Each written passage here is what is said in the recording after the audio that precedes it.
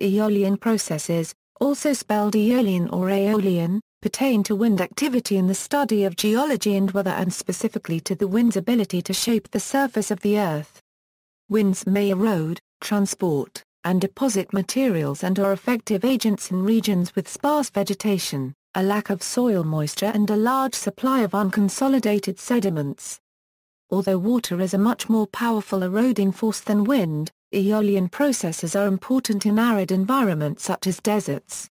The term is derived from the name of the Greek god Aeolus, the keeper of the winds. Wind erosion. Wind erodes the Earth's surface by deflation and by abrasion. Regions which experience intense and sustained erosion are called deflation zones. Most aeolian deflation zones are composed of desert pavement, a sheet-like surface of rock fragments that remains after wind and water have removed the fine particles. Almost half of Earth's desert surfaces are stony deflation zones. The rock mantle and desert pavements protects the underlying material from deflation. A dark, shiny stain, called desert varnish or rock varnish, is often found on the surfaces of some desert rocks that have been exposed at the surface for a long period of time. Manganese, iron oxides, hydroxides, and clay minerals form most varnishes and provide the shine. Deflation basins, called blowouts, are hollows formed by the removal of particles by wind. Blowouts are generally small, but may be up to several kilometers in diameter. Wind-driven grains abrade landforms. In parts of Antarctica, wind-blown snowflakes that are technically sediments have also caused abrasion of exposed rocks. Grinding by particles carried in the wind creates grooves or small depressions. Vent facts are rocks which have been cut, and sometimes polished, by the abrasive action of wind. Sculpted landforms, called yardings, are up to tens of meters high and kilometers long and are forms that have been streamlined by desert winds. The famous Great Sphinx of Giza in Egypt may be a modified yarding. Transport. Particles are transported by wind through suspension, saltation and creeping along the ground. Small particles may be held in the atmosphere in suspension. Upward currents of air support the weight of suspended particles and hold them indefinitely in the surrounding air. Typical winds near Earth's surface suspend particles less than 0.2 mm in diameter and scatter them aloft as dust or haze. Saltation is downwind movement of particles in a series of jumps or skips. Saltation normally lifts sand-sized particles no more than 1 cm above the ground and proceeds at 1/2 to 1/3 the speed of the wind. A saltating grain may hit other grains that jump up to continue the saltation. The grain may also hit larger grains that are too heavy to hop, but that slowly creep forward as they are pushed by saltating grains. Surface creep accounts for as much as 25% of grain movement in a desert. Aeolian turbidity currents are better known as dust storms.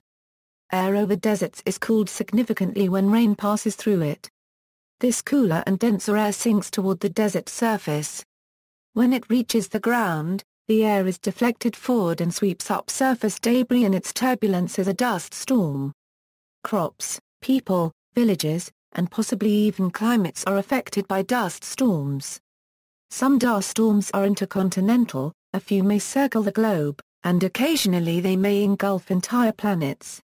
When the Mariner 9 spacecraft entered its orbit around Mars in 1971, a dust storm lasting 1 month covered the entire planet, thus delaying the task of photomapping the planet's surface.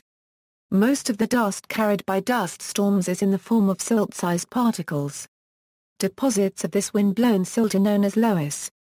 The thickest known deposit of loess, 335 meters, is on the Loess Plateau in China. This very same Asian dust is blown for thousands of miles, forming deep beds in places as far away as Hawaii. In Europe and in the Americas, accumulations of loess are generally from 20 to 30 meters thick. Aeolian transport from deserts plays an important role in ecosystems globally, for example by transport of minerals from the Sahara to Amazonia. Saharan dust is also responsible for forming red clay soils in southern Europe. Aeolian processes are affected by human activity, such as the use of 4x4 vehicles. Small whirlwinds, called dust devils, are common in arid lands and are thought to be related to very intense local heating of the air that results in instabilities of the air mass. Dust devils may be as much as 1 kilometer high. Deposition. Wind-deposited materials hold clues to past as well as to present wind directions and intensities. These features help us understand the present climate and the forces that molded it. Wind-deposited sand bodies occur as sand sheets, ripples, and dunes. Sand sheets are flat, gently undulating sandy plots of sand surfaced by grains that may be too large for saltation. They form approximately 40% of aeolian depositional surfaces. The Selima sand sheet in the eastern Sahara Desert, which occupies 60,000 square kilometers in southern Egypt and northern Sudan, is one of the Earth's largest sand sheets. The Selima is absolutely flat in a few places. In others, active dunes move over its surface. Wind blowing on a sand surface ripples the surface into crests and troughs whose long axes are perpendicular to the wind direction. The average length of jumps during saltation corresponds to the wavelength, or distance between adjacent crests, of the ripples. In ripples, the coarsest materials collect at the crests causing inverse grading. This distinguishes small ripples from dunes, where the coarsest materials are generally in the troughs. This is also a distinguishing feature between water-laid ripples and aeolian ripples. Wind-blown sand moves up the gentle upwind side of the dune by saltation or creep. Sand accumulates at the brink, the top of the slipace.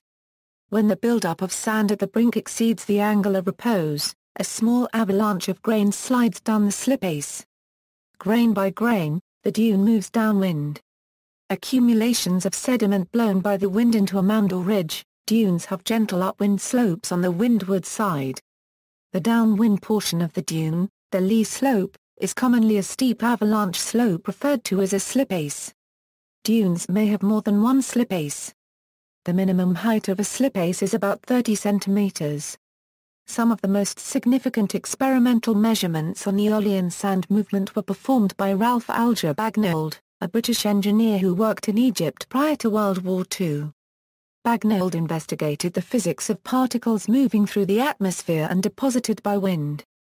He recognized two basic dune types, the crescentic dune, which he called Barkan, and the linear dune, which he called longitudinal or sif. See also. References: Aeolian processes. USGS. 1997. Archived from the original on December 1, 2006. Retrieved November 1, 2006. External links: the Bibliography of Aeolian Research, Facts about Wind Erosion and Dust Storms on the Great Plains hosted by the UNT Government Documents Department, Aeolian Research, the International Society for Aeolian Research, ISAR.